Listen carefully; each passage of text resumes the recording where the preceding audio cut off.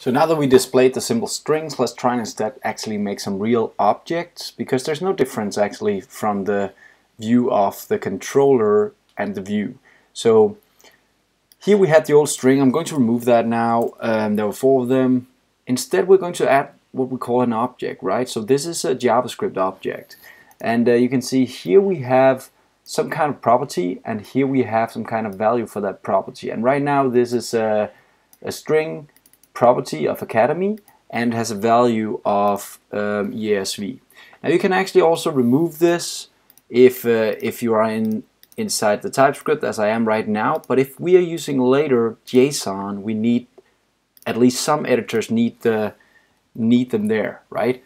But it's up to you. You can remove these. It won't destroy the code inside WebStorm. It would be a problem inside, for instance, Postman, where you actually need these. But just to let you know, and again, everything's still running right now. You'll see it says objects here, so it's actually not displaying the course anymore. What went wrong?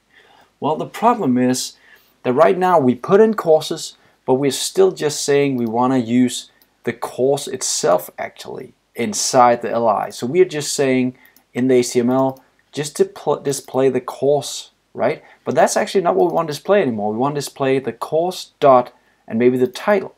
So let's say course dot title instead. Let's display that, course.title. I'll save that. Again, it helps me with IntelliSense to tell me what actually the name here is. And I'll just select this one, I'll save it, and now it actually shows the real titles. Let's say I also want to actually show where it was, so the educator of this course actually. And I just put in the curly brackets again. It auto-completes for me to help me. I'll write course again, I'll do a dot, and I'll say educator, right?